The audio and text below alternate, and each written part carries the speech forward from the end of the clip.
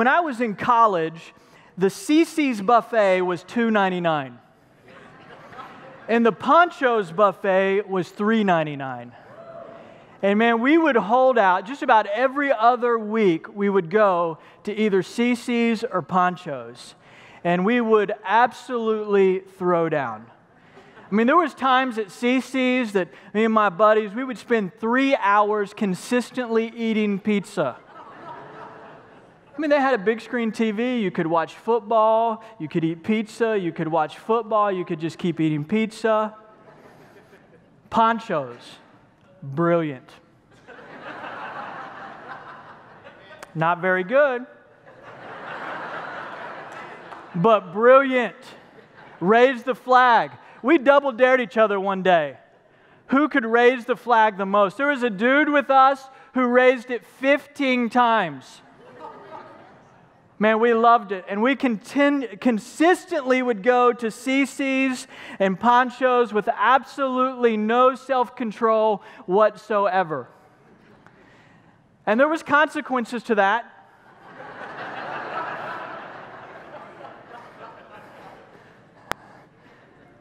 This morning we're going to talk about self-control. And listen, not having self-control at CC's and Ponchos has very little consequence in comparison to not having self-control in other areas of your life. And this morning as we talk about Samson and Delilah and how he lacked self-control and what that looks like and who really controls oneself, there's some important things for us to understand, for us to walk faithfully, for us to walk holy, and for us to walk with self-control. Well, if you have your Bibles, I want you to turn to Judges chapter 16. Judges chapter 16 may be a fairly familiar passage to you. Samson and Delilah. It says, Samson went to Gaza, and there he saw a prostitute, and he went into her. The Gazites were told, Samson has come here, and they surrounded the place and set an ambush for him all night at the gate of the city.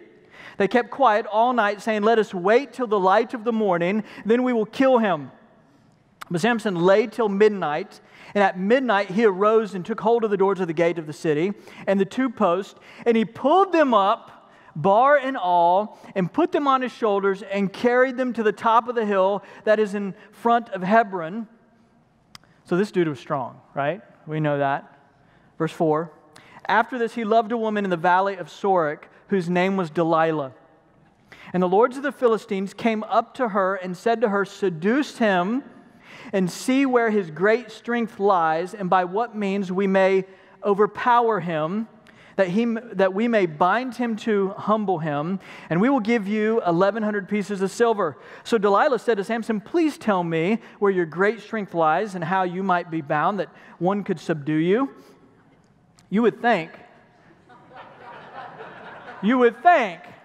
that Samson would be like, I don't know that we need to hang out much longer. Samson said to her, it's hard to say Samson without a P. Forgive me. Samson said to her, if they bind me with 7 fresh bowstrings, they have not been dried, then I shall become weak and be like all other men. Then the lords of the Philistines brought up to her 7 fresh bowstrings that had not been dried, and she bound him with them. Now she had men lying in ambush in the inner chamber, and she said to him, the Philistines are upon you, Samson. But he snapped the bowstrings as a thread of flax snaps when it touches the fire, so the secret of his strength was not known. Then Delilah said to Samson, behold, you have mocked me and told me lies. Please tell me how you might be bound. And he said to her, if they bind me with new ropes that have not been used, then I shall become weak and be like any other man. So Delilah took new ropes and bound him with them and said to him, the Philistines are upon you, Samson. And the men lying in ambush were in an inner chamber, but he snapped the ropes off his arms like a thread. Then Delilah said to Samson, until now you have mocked me and told me lies. Tell me how you might be bound. And he said to her, if you weave the 7 locks of my head with the web and fasten it tight with the pin, then I shall become weak and be like any other man. So while he slept, Delilah took the 7 locks of his head and wove them into the web, and she made them tight with the pin and said to him, the Philistines are upon you, Samson. But he awoke from his sleep and pulled away the pin, the loom, and the web. And she said to him, how can you say, I love you, when your heart is not with me?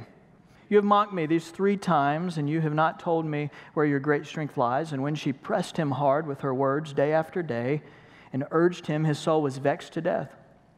And he told her all his heart and said to her, a razor has never come upon my head, for I have been a Nazarite to God from my mother's womb. If my head is shaved, then my strength will leave me, and I shall become weak and be like any other man.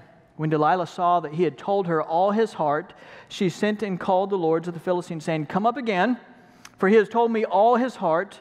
Then the lords of the Philistines came up to her and brought the money in her hands, and she made him sleep on her knees. Hello.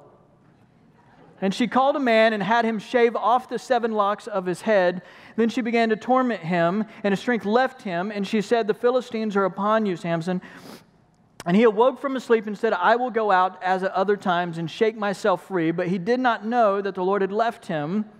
And the Philistines seized him and gouged out his eyes, brought him down to Gaza, and bound him with bronze shackles. And he ground at the mill in the prison. But the hair of his head began to grow again after it had been shaved. Now the lords of the Philistines gathered to offer a great sacrifice to Dagon, their god, and to rejoice. And they said, our God has given Samson, our enemy, into our hand. And when the people saw him, they praised their God, for they said, our God has given our enemy into our hand, the ravager of our country, who has killed many of us. And when their hearts were merry, they said, call Samson, that he may entertain us. So they called Samson out of the prison, and he entertained them, and they made him stand between the pillars. And Samson said to the young man who held him by the hand, let me feel the pillars on which the house rests, that I may lean against them. Now the house was full of men and women. All the lords of the Philistines were there. And on the roof there were about 3,000 men and women who looked on while Samson entertained. Then Samson called to the Lord and said, O Lord God, please remember me and please strengthen me only this once, O God, that I may be avenged on the Philistines for my 2 eyes. And Samson grasped the 2 middle pillars on which the house rested, and he leaned his weight against them, his right hand on the one and his left hand on the other. And Samson said, let me die with the Philistines. Then he bowed with all his strength, and the house fell upon the lords and upon all the people who were in it. So the dead whom he killed at his death were more than those whom he had killed during his life. Then his brothers and all his family came down and took him and brought him up and buried him between Zorah and Eshtaol in the tomb of Manoah his father. He had judged Israel for 20 years. Man, what an incredible story. Well, you may remember that when Samson was born, God had talked to his mother about this Nazarite vow. Now, a Nazarite vow was a pretty typical vow that many people would take in order to hear from God. But this was a vow that God had laid on him for his entire life because there was a mission that God wanted him to complete. And this vow included avoiding strong drink or alcohol, not cutting your hair, and avoiding dead bodies, which were considered unclean. Essentially, it was to stay away from things that were unwise, unclean, and unnecessary. But what we see, what we see is the more God blessed Samson, giving him strength to fight his foes, the more Samson grew confident in his own ability. He came to a place where he felt invulnerable. And the more he engaged, as a result of that, the more he engaged in irresponsible behavior. In other words, Samson's heart used God's blessings as a reason to forget God. See, in grace, God takes our weaknesses, He takes our failures, and He uses them. But in our sin, we take His gifts and His strength, and we use them against God. I think what we see in Samson is similar to what we see in a lot of people who are very successful. And oftentimes, those who are most successful are also the furthest away from God. Samson thought he was immune and invincible to all. He had avoided so many close calls, and he attributed all of those avoidances to his own strength. He thought he was smart, savvy, sexy, self-sufficient.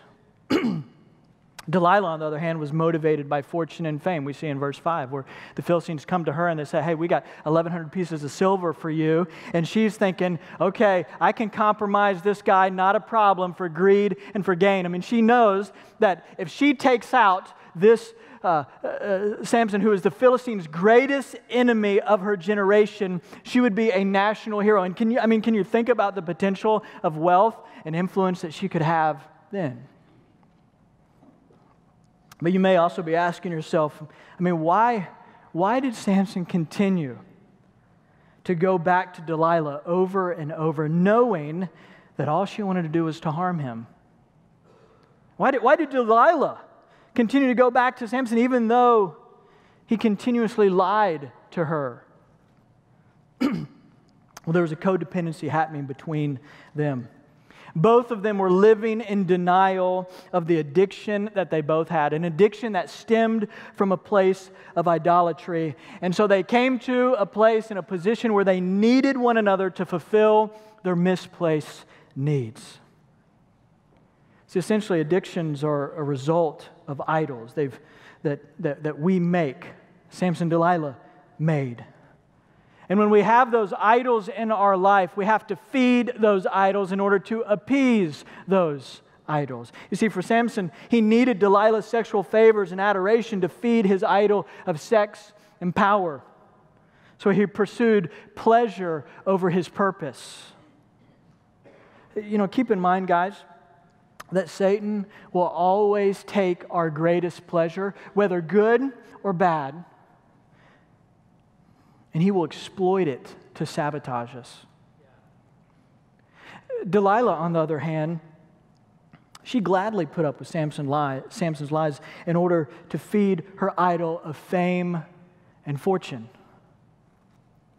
She sought prosperity over true relationships with people. But they had both become blinded to their condition. And this is true of any of us who find ourselves tethered to an addiction that results from some type of personal idol. As we attempt to meet our needs of acceptance, intimacy, approval, and security in anything other than God, we will compromise ourselves. Here's what we see as we've been talking about the book of Judges. We see this cycle on a consistent basis where God's people make a commitment, then they begin to walk in complacency like Samson did here, and then they eventually compromise. See, Samson and Delilah were simply using one another to feed their idolatry, to feed their addiction rather than serving one another. Certainly they may have said, maybe we've said this at points, I'm with you because I love you, but what we really mean is I am with you because you are useful to me. Listen, any relationship, friendship, romance that is born from a place of self-enhancement, self-satisfaction, rather than service is always doomed to fail. And these two people gravitated toward one because they were needy. They were in spiritual poverty, so they were looking for one another to rescue themselves out of their situation rather than looking to the one who created them. I love what C.S. Lewis says. He says, need love cries from our poverty, but gift love longs to serve. Need love says to a woman, I cannot live without her, but gift love longs to give her happiness. You cannot love a fellow creature fully till you love God. Lewis is essentially saying that unless you're experiencing and living in the fullness of God's love to fulfill your deepest needs, you will always have the tendency to use people to bolster and satisfy your own personal needs. I love how the psalmist talks about this in Psalm 84. This is such a beautiful picture of deep satisfaction in the Lord. He says this, how lovely is your dwelling place, O Lord of hosts. My soul longs, yes, faints for the courts of the Lord. My heart and flesh sing for joy to the living God. Blessed are those whose strength is in you, and whose heart are the highways of Zion. As they go through the valley of Baca, the valley of Baca is this desolate place when we're in those places of indecision. It says, as they go through the valley of Baca, they make it a place of springs. Isn't that like God to take something desolate and like a desert and bring springs? The early rain also covers it with pools. They go from strength to strength. Each one appears before God in Zion. For a day in your courts is better than 1,000 elsewhere. Man, I love that. I would rather be a doorkeeper in the house of my God than dwell in the tents of wickedness. Man, I love how the psalmist is expressing how God's love is so engulfing that his deepest needs are filled with God alone. He's saying, listen, you don't need a child to fill these needs. You don't need a new job to fill these needs. You don't need a lover to fill these needs. What you need is the intimacy that only God provides in a relationship with Him. Well, Delilah gets to Samson. We know that. Exactly what she wanted, so she thought. And he'd been slowly breaking this Nazirite vow over a period of time. You may remember that he had touched the dead carcass of a lion that he had split open, which is pretty awesome that he split open a lion, but he shouldn't have been touching the carcass, right? And eating the honey. That's kind of disgusting. And then we find him in chapter 14, verse 10 at a drinking party, and he's not supposed to be having any strong drink. And now we see that he has shaved his head. And the Spirit of God has departed from him. You know, I think Samson just assumed that he would just pop back up and have his strength back like he used to. Understand this, that God never blesses us when we are in outright rebellion or disobedience. He may use it for His own glory and for His own means, but He will not bless you in the midst of it. Samson was so oblivious to his condition that even after he told Delilah the truth, he takes a nap in her lap. I think he believed in his own power, his own self-control. You see, his self-deception was not just a psychological one, but a theological one. And this is important for us to remember. If we're only trying to deal with addictions or idolatry or a lack of self-control from a psychological or intellectual or even a disciplinary standpoint, we will never get the complete freedom that God gives us. At a max, we will trade one addiction or one idol for another.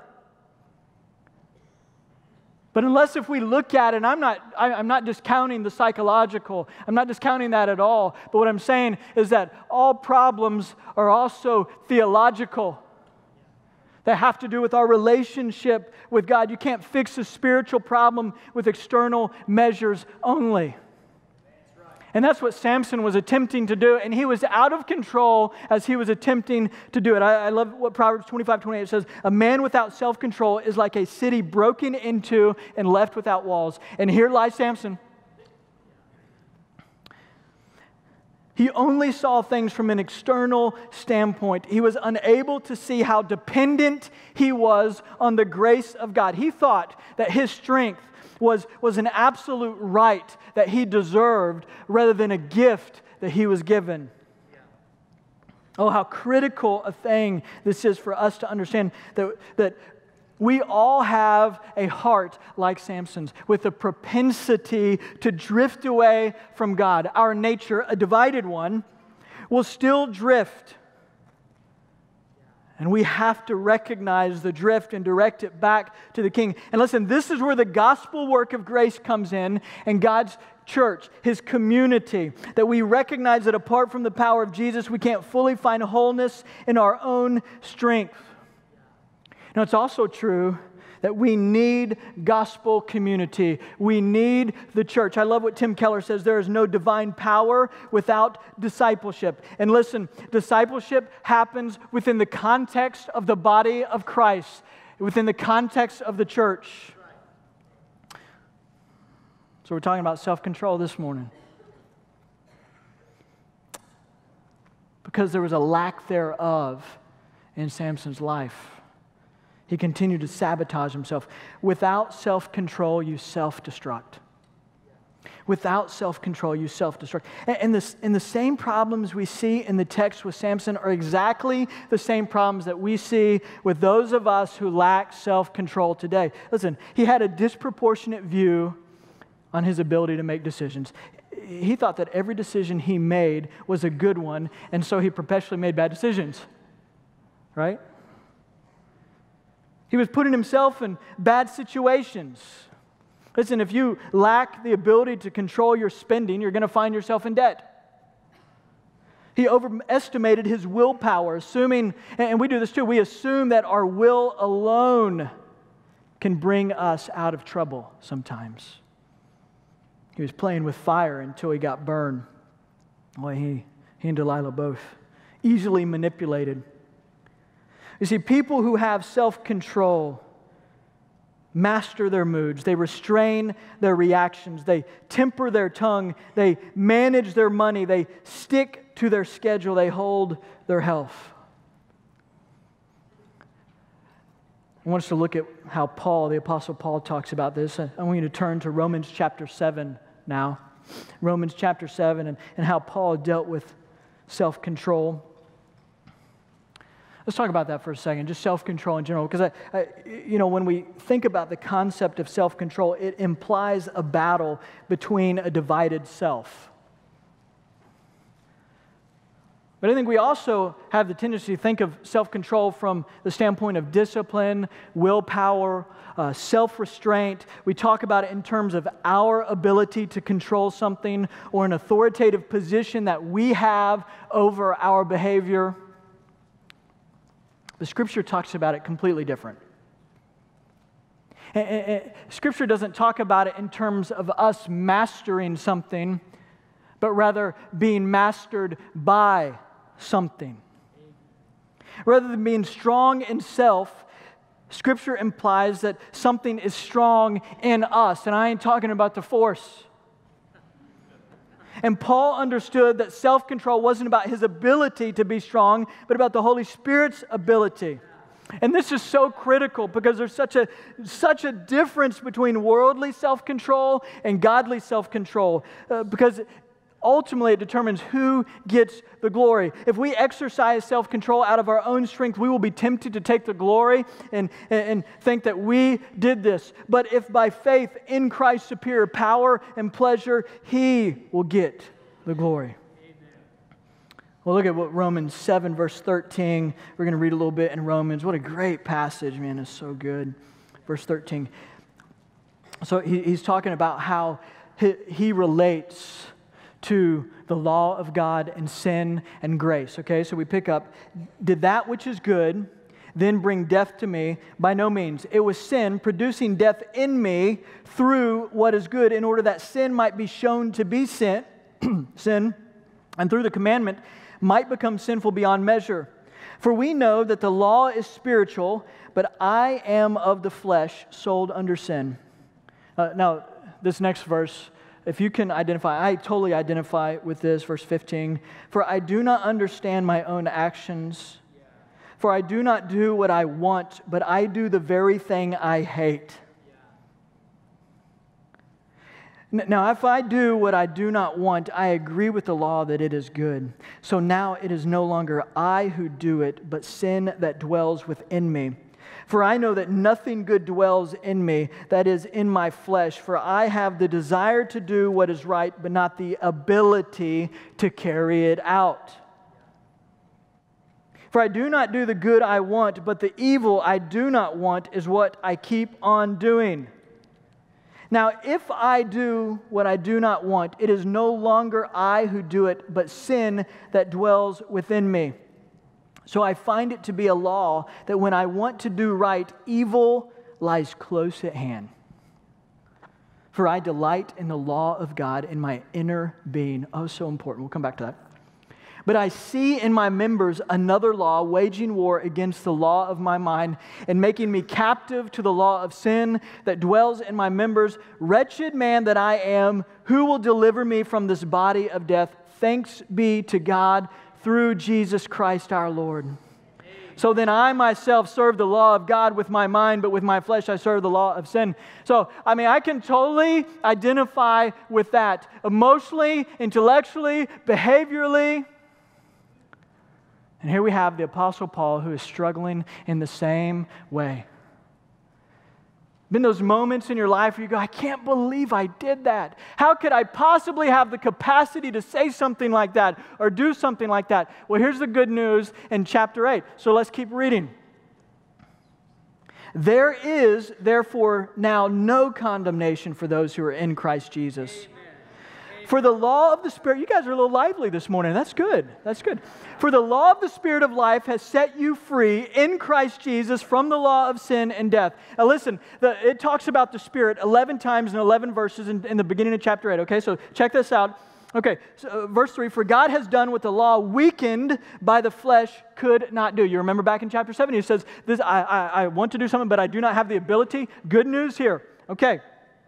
By sending his own Son, here's the gospel, by sending his own Son in the likeness of sinful flesh and for sin, he condemned sin in the flesh in order that the righteous requirement of the law might be filled in us who walk not according to the flesh, but according to the Spirit. For those who live according to the flesh set their mind to the things of the flesh, but those who live according to the Spirit set their minds on the things of the Spirit.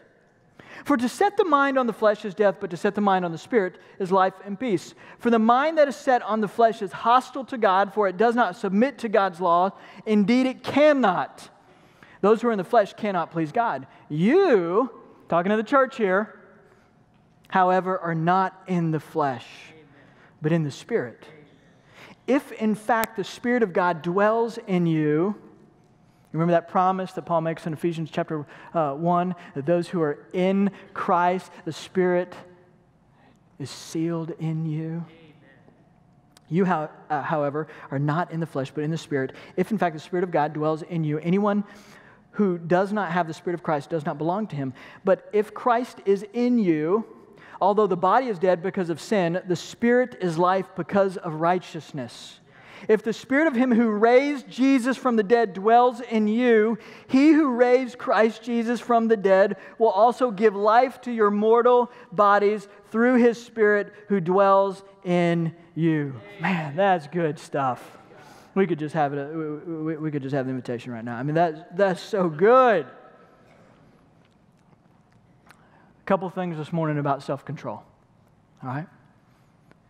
And when you look back at chapter 7, verse 22, where Paul says this, he says, "For I delight in the law of God in my inner being."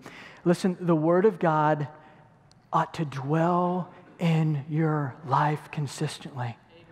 You've got to spend time in the Word of God on a daily basis. Self-control is informed by sound doctrine. It is informed by the Word of God. Disciples go to the Word of God because it is the foundation. It is the plumb line for what is right in character, in emotions, and intellect. We don't have any business trying to control jack squat if we aren't being informed by the Word of God. Jack squat. Listen, Scripture must be our starting point. I love how Paul in Titus chapter 2, verse 1, he says, "But as for you, teach what accords with sound doctrine." I believe, I hope, I pray that whoever is in this pulpit is constantly doing that, because that has to be our plumb line. But listen, you need to be a learner at the feet of Jesus with His Scripture on a daily basis consistently. Well, we were, a couple weeks ago, we were down in Houston, Galveston area, and we went to NASA for a day, which is really cool. NASA is awesome. And they need to call Disney World and have them come and kind of redo some things. But I mean, think about it. I mean, that is nuts that people are in space. And they got this SpaceX thing. We were checking out SpaceX. They weren't taking reservations yet, but it takes you to the space station like people like us. Well, maybe not people like us. People maybe with larger bill folds than me can go, but they can go hang out in the space station. But think about that. I mean, Alan Shepard, the first American who went into space. Crazy. Like, what are you thinking? Man, this is going to be fun. It's like a roller coaster. Like when you're in space, what if you press the wrong button? I mean, it's crazy to think that we have people in space. Well, we spent the day there. We got to learn a little bit about what it's like in a space station and on a spaceship and all that cool stuff that you see on Star Wars. And one of the really cool things that we learned was about gravity-free environments. So when you're in a gravity-free environment, your muscles contract. So this is kind of weird. I've never noticed this, but now I'm looking. That an astronaut who's in a gravity-free environment, his head swells and the rest of his body shrinks. His muscles shrink. His bones shrink. So in order for him to, when he gets back to Earth, not to just fall down because his muscles can't support his weight, because that's what happens when you're there over a period of time, he has to work out. He or she have to work out at least 2 hours a day with weights, running, bike. I mean, they're running in place, but bike. But they have to work out 2 hours a day for 7 days a week. Every single day, consistently, to keep their muscles from atrophy. Pretty cool though, huh? Listen, the same is true though with the Word of God. God gave us His Word to prevent spiritual atrophy. We have to spend time in the Word of God every single day, or you will experience spiritual atrophy in your life. I can assure you that if there is not consistent Word being implanted into your heart, you are living a life of spiritual nakedness. And if you assume that you will have the ability to be under the control of the Spirit of God and yet not have the Word of God in your heart, in your mind, in your emotions, you are lying to yourself. And just like the astronaut who steps out after not having worked out on a consistent basis, your spiritual muscles will just fall down and you will not have the ability, like Samson, you will not have the ability to live with self-control. Second thing is this. Self-control is a work of grace. Self-control is a work of grace. This is so critical for us to understand. Listen, we are set free by the grace of God. Those first 5 verses of chapter 8 do such a marvelous job of giving us this picture. We are set free by the grace of God. And listen, grace is not just this thing where God's hugging us in our sinful state and overlooking our sin. That's not what grace is. Rather, grace is God who lifts us out of our circumstances, of our sin, and changes our situation and changes our relationship with Him. Grace is a result of Jesus making the sacrificial payment on our behalf because our sin separates us from God. Grace allows us to experience that power in the embodiment of the Holy Spirit. It's grace that brings us back to the truth of the gospel. That is not what we do for Him, but what He has done for us. See, it's grace that reminds us that we are not in a position or an authoritative place of power to save ourselves from ourselves. I love Paul in Ephesians 2. He says this, "But God, being rich in mercy because of the great love with which He loved us, even when we were dead in our trespasses, made us alive together with Christ. By grace you have been saved, and raised us up with Him and seated us with Him in the heavenly places in Christ Jesus." That's great news. "So that in the coming ages He might show immeasurable riches of His grace in kindness toward us in Christ Jesus." Remember this, "For by grace you have been saved through faith, and this is not your own doing. It is the gift of God, not a result of works, so that no one may boast. For we are His workmanship, created in Christ Jesus for good works, which God prepared beforehand that we should walk in them." As in, self-control must be a work of grace. It stems from that. But listen, grace also informs our freedom. Grace informs our freedom. You know, a lot of us think that if we're being controlled by the Spirit, we don't have freedom. And the reality is we have more freedom. Yeah. But we have to let grace inform that for us. You know, I think for a lot of us, we stay in a state of captivity because we don't understand that condemnation doesn't apply to us. Remember what 8:1-2 said? It said, there is therefore now no condemnation for those who are in Christ Jesus, for the law of the Spirit of life has set you free in Christ Jesus from the law of sin and death. Man, that's great news for those of us who are struggling with sin in our life, which is all of us. But for many of us, we are saved, but we are not free. It's because we have not allowed the work of grace to be a part of self-control.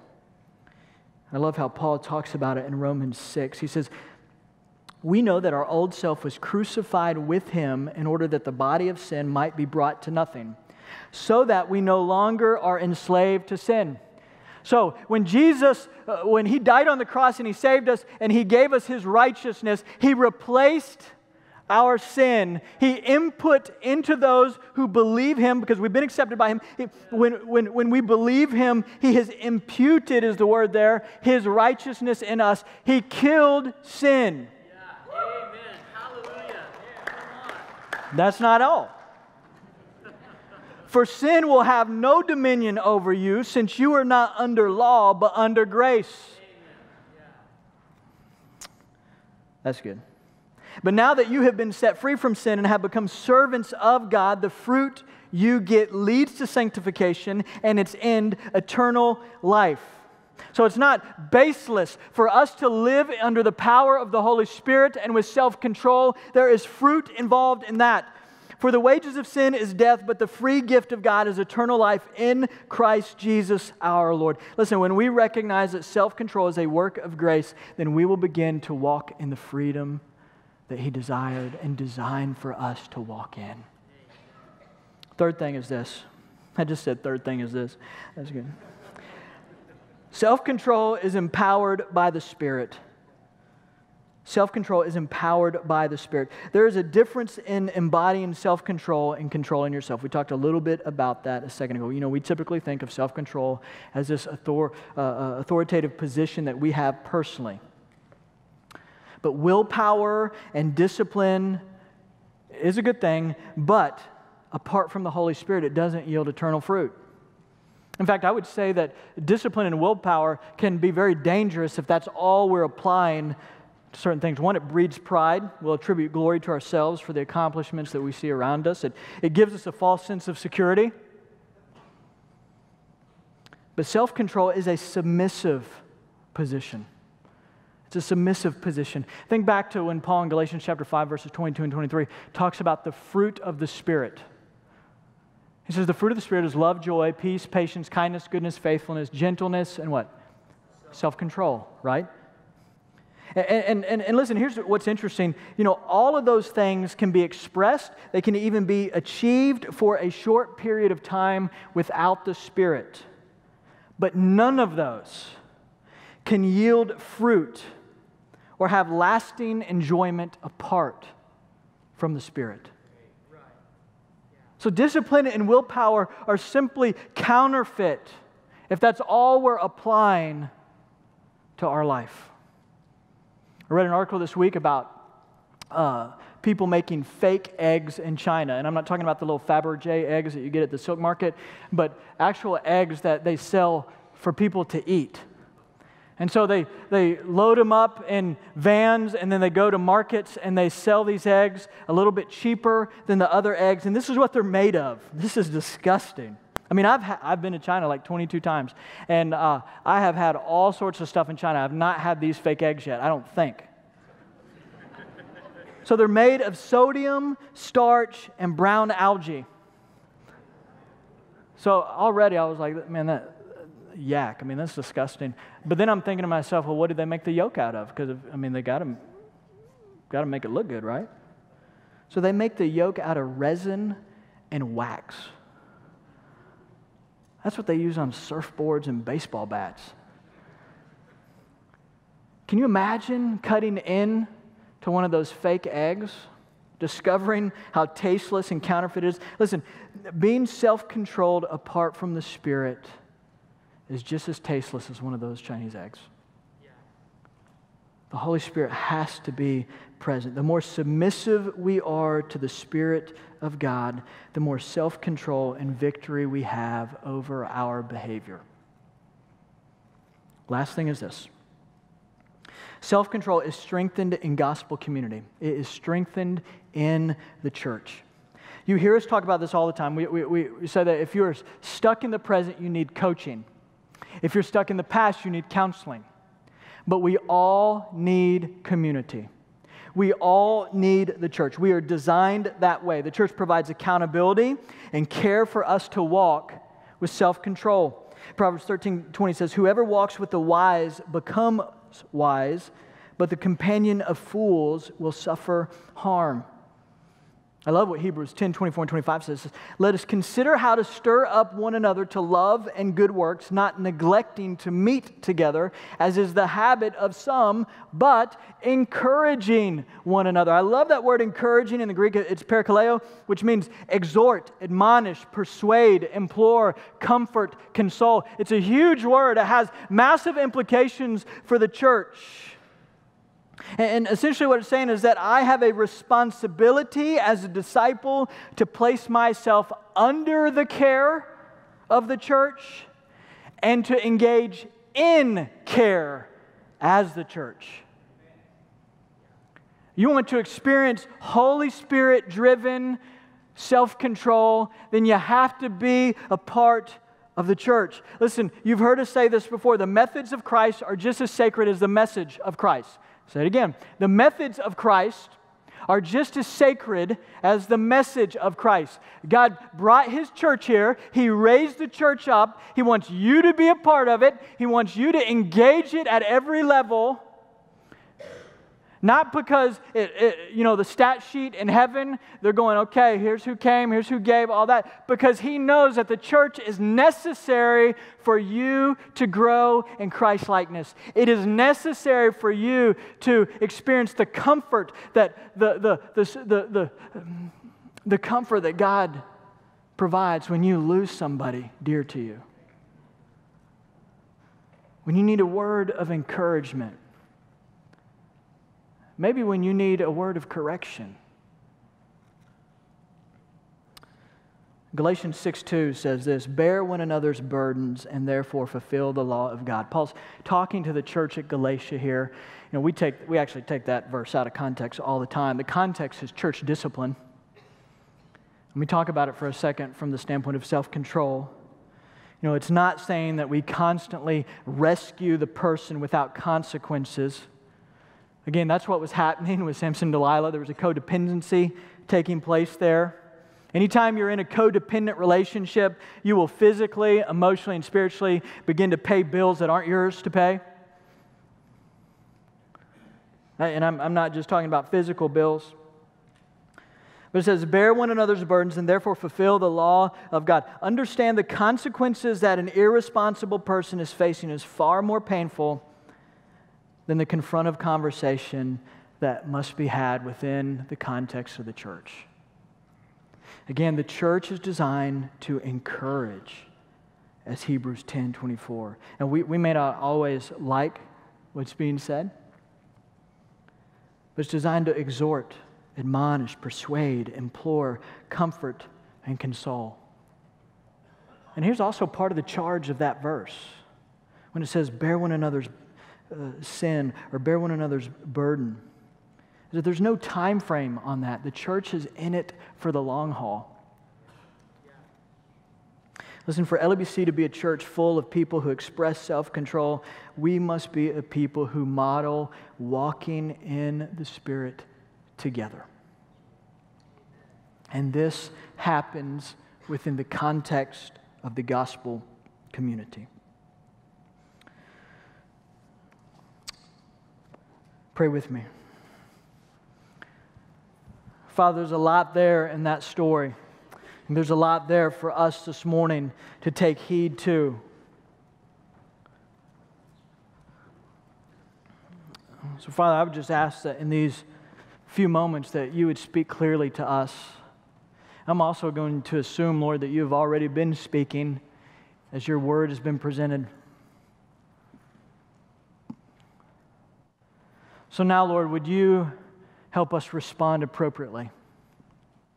If we need to identify and just recognize and just be accountable to you about some things in our own life, would we have the courage to do that? Would we also recognize that you're a God who rescues us out of our deepest pains and hurt? And no doubt, for some of us this morning, we may feel like we're at the end of our rope. And would you help us taste your grace and mercy this morning? Father, help us respond appropriately to what you've been speaking into us. In Jesus' name, amen.